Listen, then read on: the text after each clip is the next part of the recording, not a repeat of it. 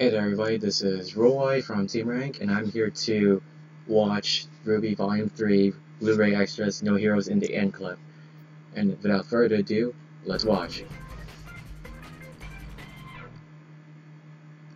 When we first kind of started talking about RWBY and started coming with the story, we always knew that everything that happened in Volumes 1 to 3 was going to be this kind of introductory arc. We really honestly wanted to get people used to the show and think, okay, Yeah, you need an introductory arc so they get Volume 1 good idea was what something that they're we wanted to expecting. do as this kind of every kid goes through this, starting a new thing, starting a new phase of their life, whether it's going to high school, going to college, whatever, you have this first year University of uncertainty, and you want to try new things, but you're afraid at the same time. Yeah. I think that was something that we kind of wanted to try and capture in this moment. With RWBY. I'm Ruby Rose, 15, hails from Patch, leader of Team RWBY. Status? Questionable.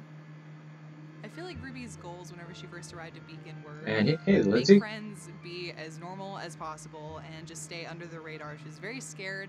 Stay under the radar is totally, I could relate. Her older sister is very familiar with it, but Ruby is still new. This is exciting, but very, very strange to her. At the beginning of Volume 3, I feel like her goals have kind of shifted now. Definitely into shifted. Fleshing out her role as a team leader. Before, it was kind of her embracing that title anew and figuring out what that means to her. And now she has that position. She understands her relationship with her teammates. But now, how is she going to take that leadership and really make her team something new, something this school has never seen before? How are they going to take it to the next level? Because Team RWBY is all about, trying to one-up and constantly exemplify the best person that you can be. Oh, I remember the scene. Wait for it. Penny is a real tough one for her. She hasn't really lost anyone major to her like that since her mom. But now she's lost Penny and Hero. She can understand things a little bit better, and has lost somebody that she really made a connection with. Yeah. She, really loved. It almost RWBY really made a connection with Penny, so still able it's to really heartbreaking for her put to her lose. emotions aside and say, forget about how I'm feeling. I'm gonna help you. Yeah, I was actually surprised about that part.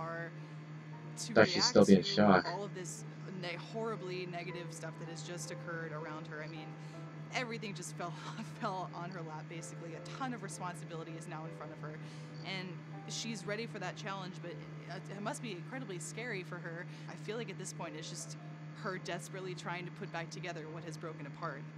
Yeah. Trying to put back the pieces together. And okay. That was really informative, and I really like the thoughts that Carrie and Lindsay put in this video.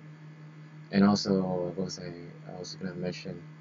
Alright, stay tuned for the next video that I'm gonna be watching, because I'm gonna be talking about at the end of the video, at the end of the next video, I'm gonna be talking about RWBY Chibi. And without further ado, see ya.